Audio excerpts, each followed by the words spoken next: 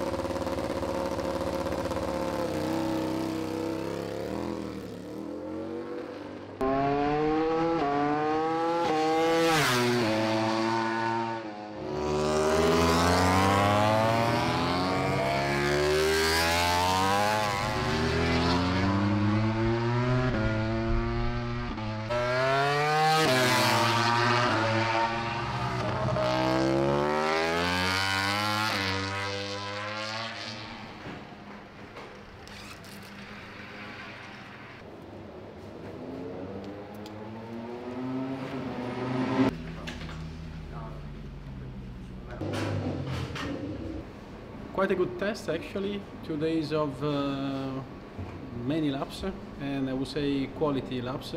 Tested a lot of stuff from aero to vehicle itself, electronics, really good info from Andrea, and he confirmed himself a superb rider in terms of sensitivity and understanding the dynamic of the bike. Let's see what the future will be, but we are quite looking forward to the next test he will do, because I'm sure he will keep pushing to develop our bike and so our performance. Very interesting, because we change